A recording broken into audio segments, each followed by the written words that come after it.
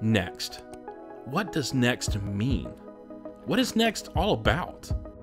Next is about potential. Next is about becoming. Next says that who you are now is not who you will one day be.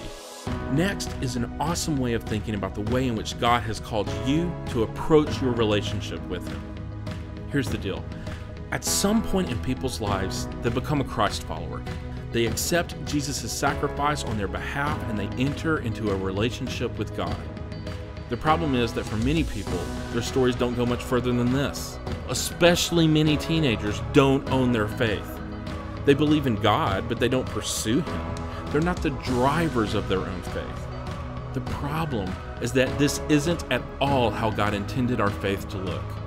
You want your students to take greater ownership in their faith, but they need to be equipped to do so. That's where Next comes in.